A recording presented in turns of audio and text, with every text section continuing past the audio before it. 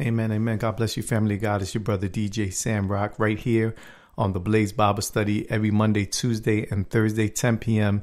Eastern Standard Time right here at soulwinners.org. Also on the Spreaker, iTunes, Apple Podcasts, Stitcher, YouTube, Facebook, iHeartRadio, iTunes. I said that already.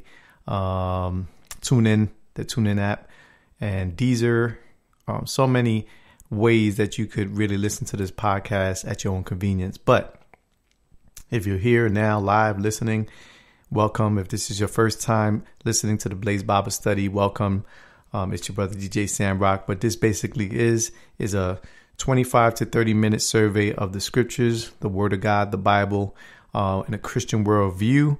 And we here at Soul Winners Ministry believe that Jesus Christ is the God-man. God put flesh on himself, came to the earth, lived 33 and a half years, then died for us on a cross, right, to pay this debt for our sin, and then was buried and rose again on the third day.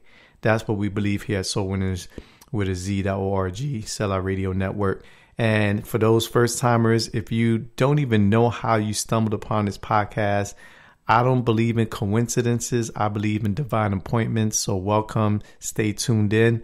I'm going to pray for you right now so that way we could get into this topic, which is really a challenge, to me and a challenge to you.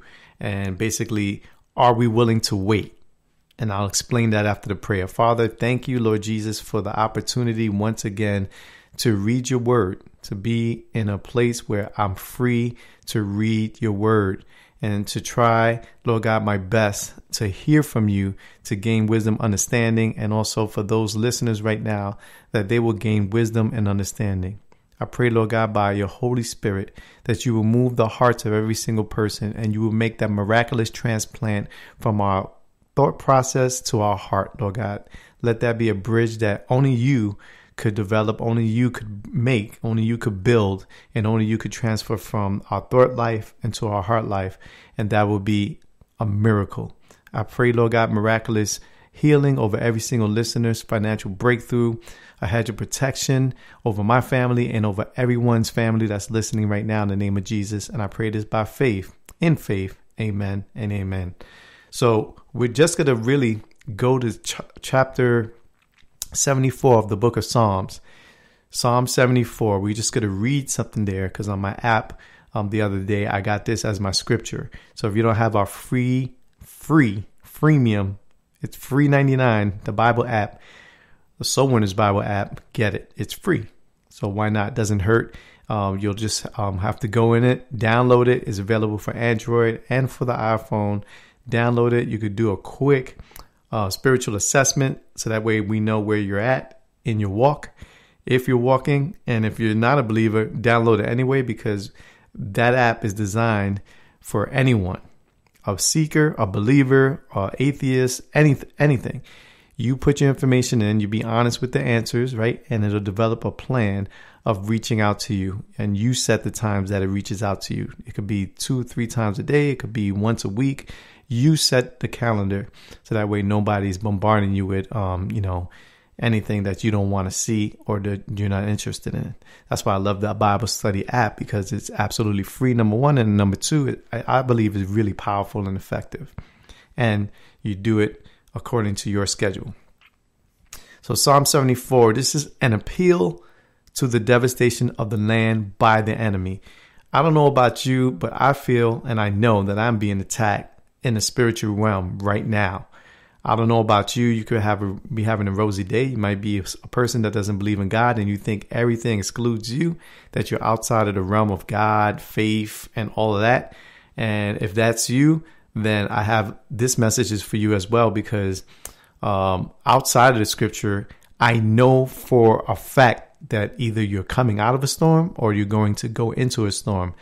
There's not going to be a person at the sound of my voice that's going to have a rosy life with no interruptions, no delays, no disappointments, no tragedy, no death, no whatever the case may be. You're going to face something in life. I'm going to face something in life The question is, are we willing to wait for the good days? Are we willing to wait for happiness? Are we willing to wait for joy? Are we willing to wait for healing?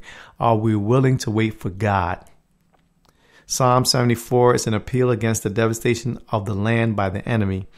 And it's actually a skillful song or didactic, a teaching or a reflective poem of Asaph. So verse 1 says, "O God, why have you rejected us forever? Have you ever felt rejection?" I have. And I feel it. When I do feel it, it's in a form of like I'm trying to preach or share the gospel and people reject the message of Jesus. They reject the gospel because I really believe that it's not that people don't have enough evidence like atheists say. I just believe that it's not that you can't believe, it's that you won't believe because we all have free will. Either you're going to want to be with Jesus forever or you're not going to want to be with Jesus forever.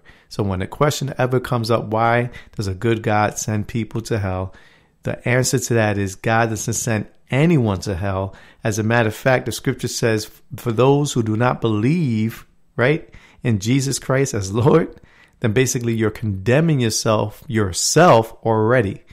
God is not in the business of picking people out and say those people go to hell and these people are saved and that's it. You have no choice in the matter. No, we have free will.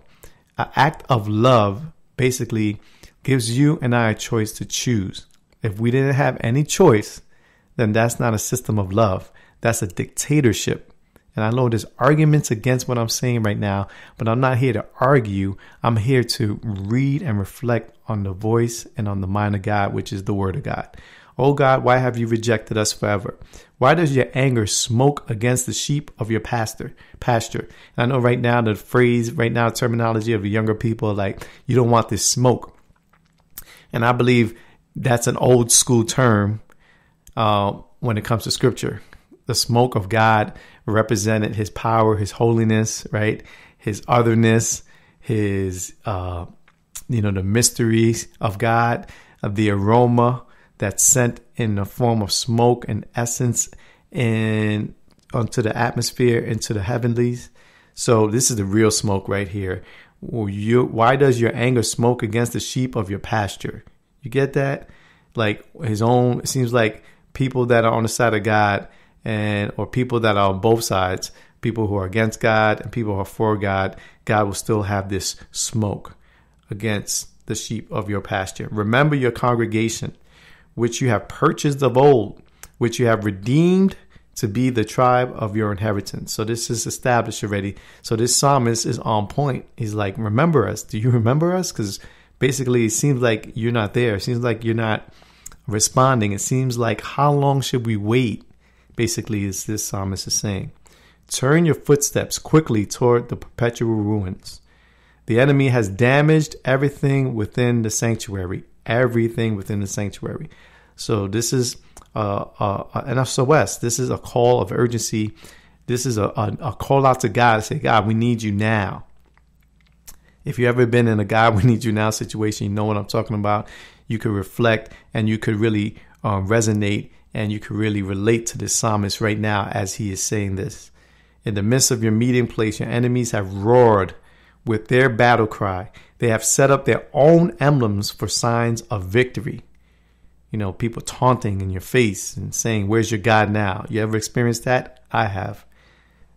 Verse 5, it seems as if one had lifted up an axe in a forest of trees to set a record of destruction. And now all the carved work of the meeting place, they smash with hatchets and hammers. They have burned your sanctuary to the ground. They have profaned the dwelling place of your name. Amazing. Of your name. You know, also you could see in Deuteronomy 12:5, you reflect more what that means. They have profaned the dwelling place of your name. And the cross-reference scripture to that is Deuteronomy chapter 12, verse 5. Verse number 8 of Psalm 74, they said in their heart, and I'm reading out of the Amplified version. That's why it might be a little bit different than what you're reading right now. This is the Amplified version. They say in their heart, let us completely subdue them. We all have an enemy, and he wants to completely subdue us. He wants to shut us up. He wants to shut our voices. He wants to kill, steal, and destroy. He's in the culture right now developing all this and trying to win people to his side. And that win is a loss for those who are on the side of the enemy. That win is a loss of souls. That win is a crazy, devastating loss. The win for the enemy of God is a loss of your very own soul. So be careful who you're listening to, what you're listening to, and what you believe. This is a worldview, a Christian point of view. I'm reading out of the Old Testament because Christians are born again believers who believe in the whole scripture, Old Testament and New Testament. Some people ask, what's the difference between what the Jews worship, the way the Jews worship Judaism and Christianity? And my answer is simple. I believe in Judaism. I just believe it's unsettled, or it's undone Christianity, because they're waiting for a savior. They read the Torah, and we have the savior revealed in the New Testament. So if you just read the Torah all your life, you won't see the revelation that God sent, the reflection, the image of God through the Son, Jesus the Christ. And I don't even think in certain sections of Judaism, I don't even think they're allowed to read the New Testament because they consider it, another religion, Christianity, another religion.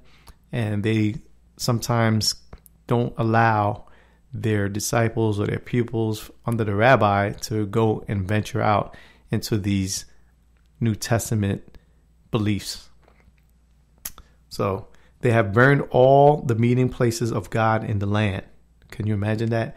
The Bible says that's a day that's coming, that he wrote the laws on our heart, God himself. We actually don't need the Bible, but we have it. But I'm saying we don't need the Bible to know between right and wrong. God wrote the laws on our hearts. But we have the revelation. We have the scripture. We have the Old Testament. We have the New Testament.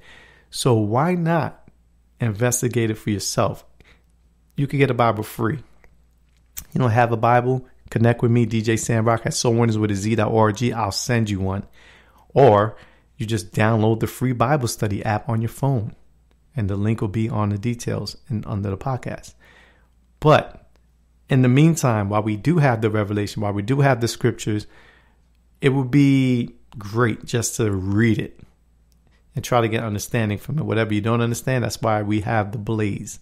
That's why we have pastors and teachers and evangelists and prophets.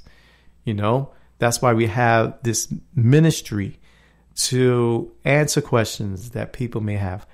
Every question is a good question. There's no bad question. Every question is a good question. Verse 9, we do not see our symbols. There is no longer any prophet to guide us, nor does any among us know how long. Oh God, how long will the adversary scoff? And that's verse 10. And I've been there. It's like, how long, God? Like, people are saying that this is not going to happen.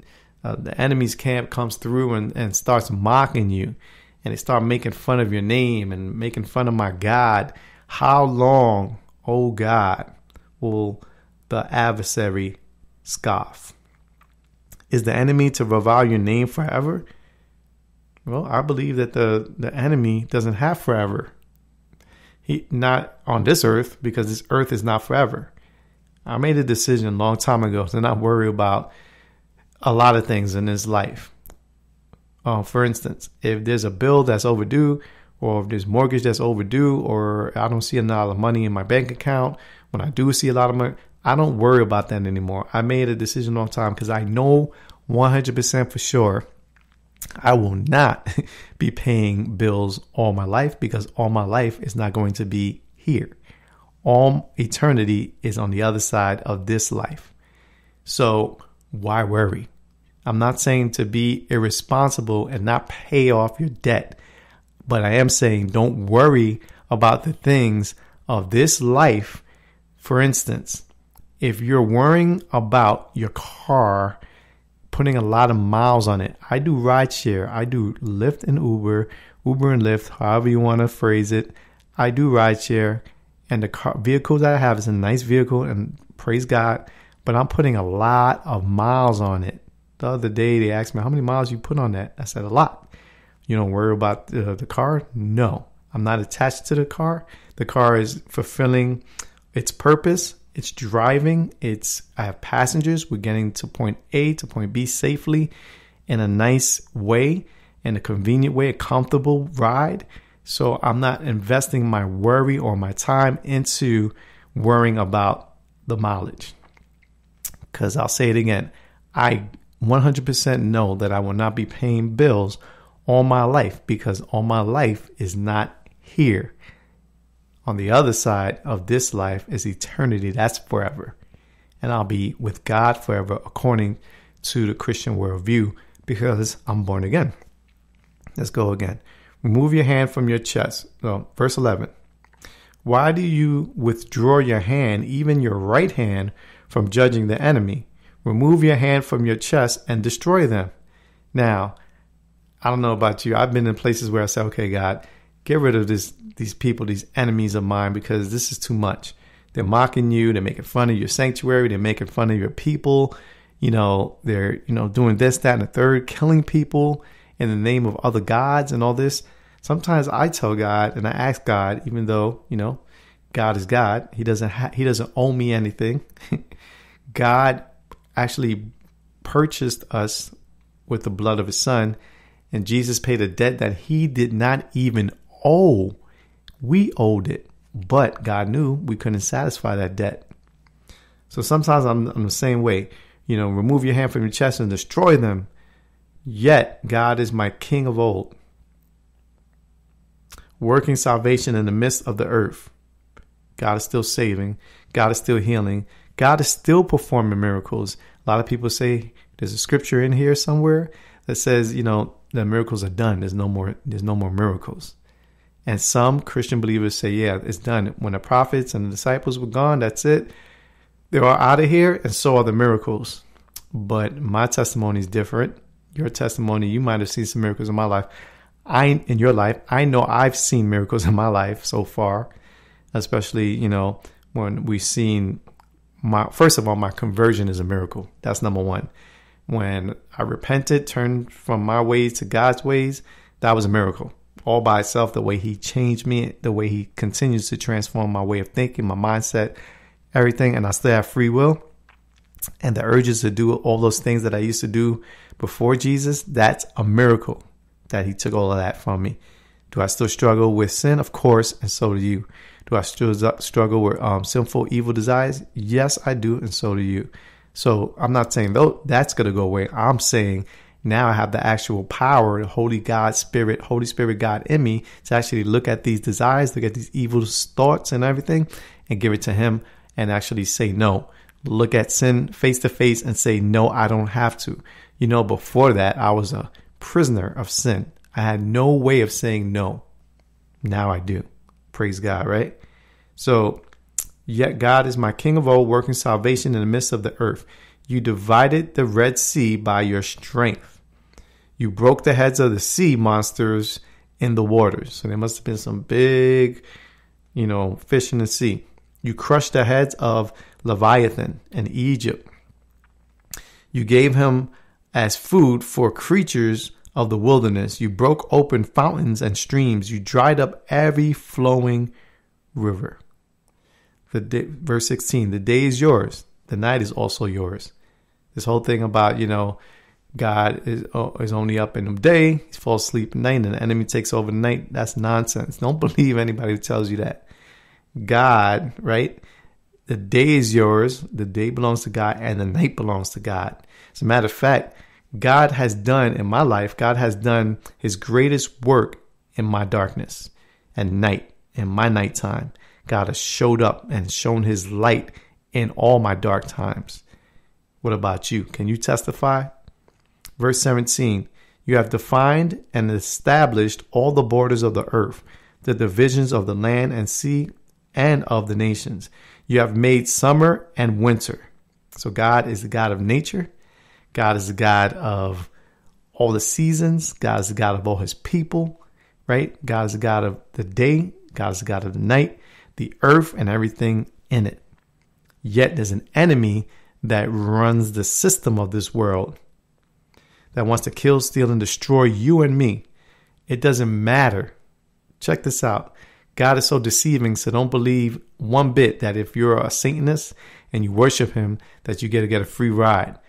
Your ride is with him in defeat if he has deceived you to believe that you should follow him. That's what he wanted in heaven when he got banished, before he got banished or banned from heaven. He was thrown out of heaven because he wanted to worship for himself.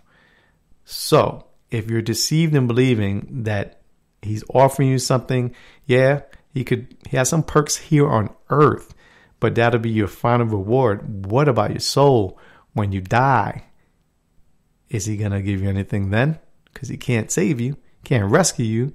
He can't give you anything else after you die. But God so loved the world that he gave his only begotten son, that whomsoever shall believe in him shall not die, but have eternal life. In other words, if you're born again, if you gave your life to Jesus, when we die, we actually really don't die. Technically, we just change location from this side of eternity to the other side of eternity, which is better and is with God forever and ever plus forever.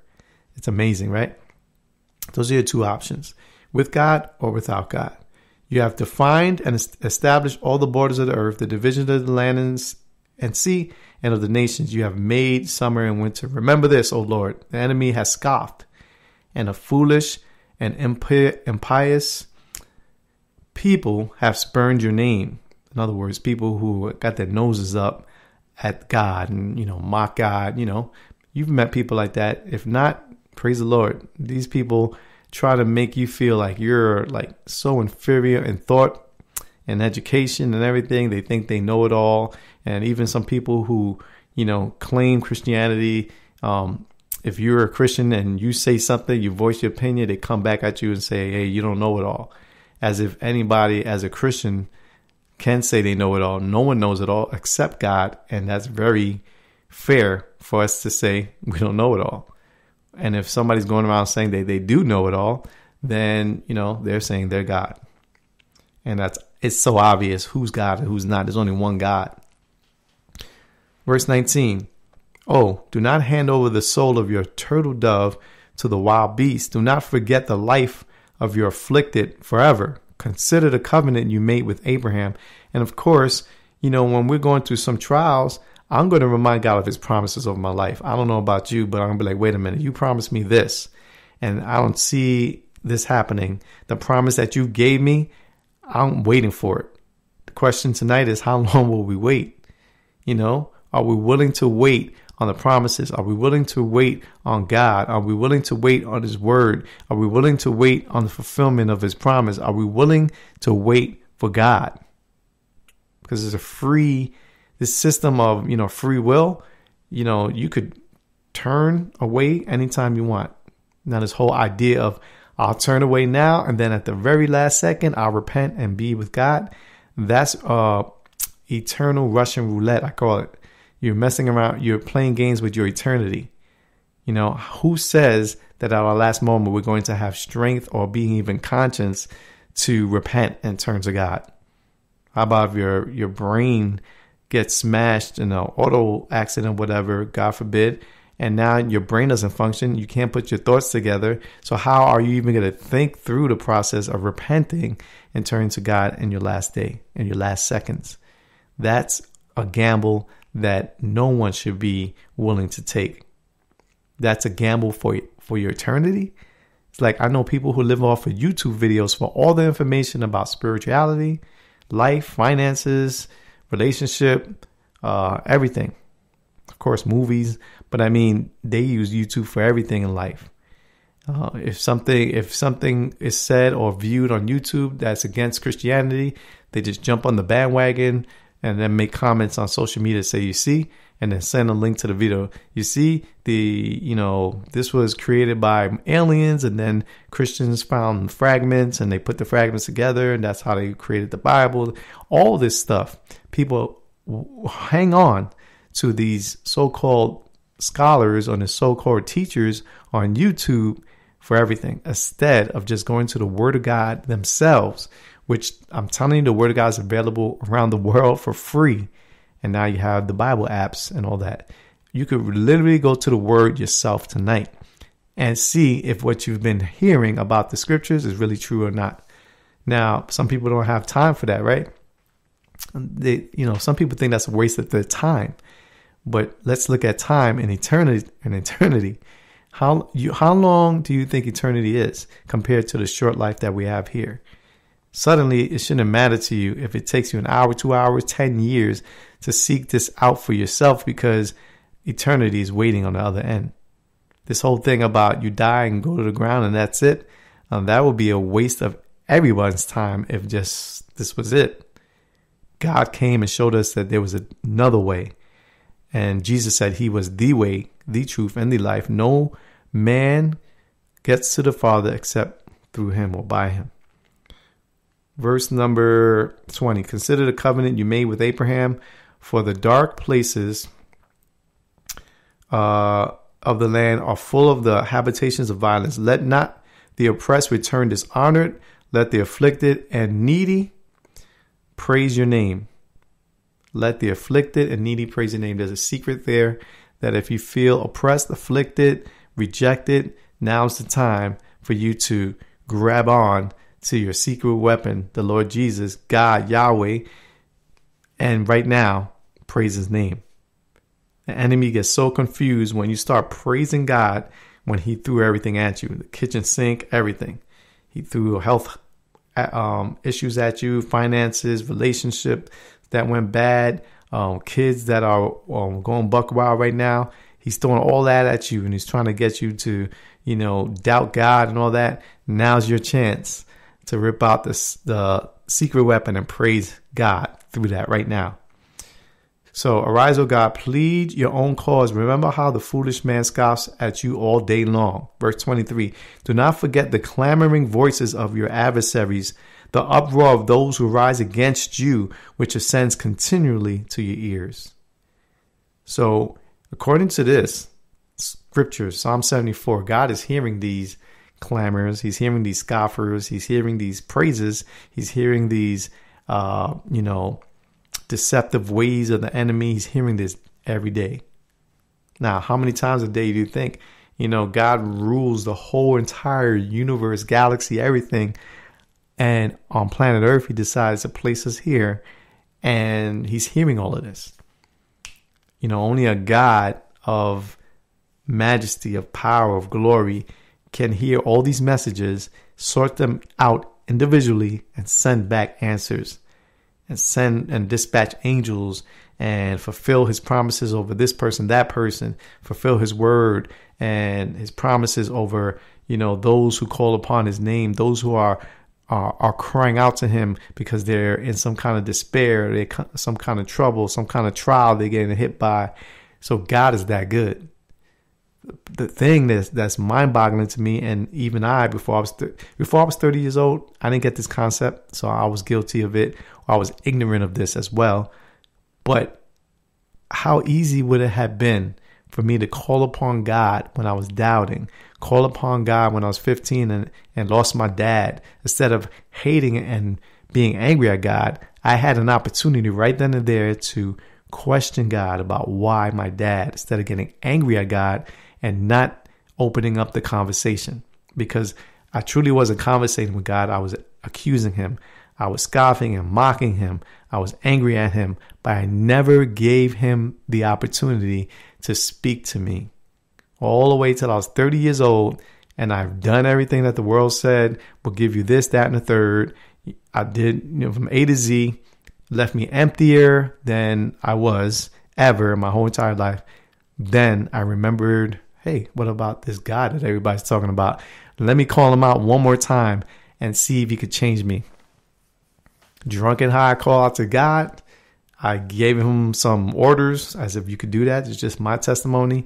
And I told him, you better change me by the time I wake up tomorrow, because if you don't, I'm going to keep it moving, because there is no God. And then I'll just become my own God once again. And I would have saw the devastation of that. And I probably would have not been here sitting doing this podcast right now. But God changed me, transformed me, renewed me, and it continues to do that on a day-to-day basis.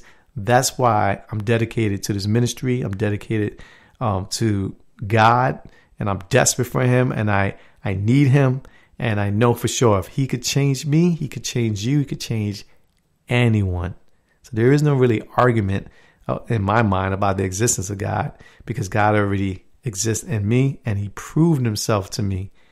Now, if you need that proof in your life, call upon him, praise him, read Psalm 74 for yourself and look at what this psalmist is going through and see if you could relate, because everybody says that the Bible is ancient, is not relevant anymore. I read the whole Psalm 74 and you saw relevance there. So God bless you. God keep you. And remember always that God is good. Peace.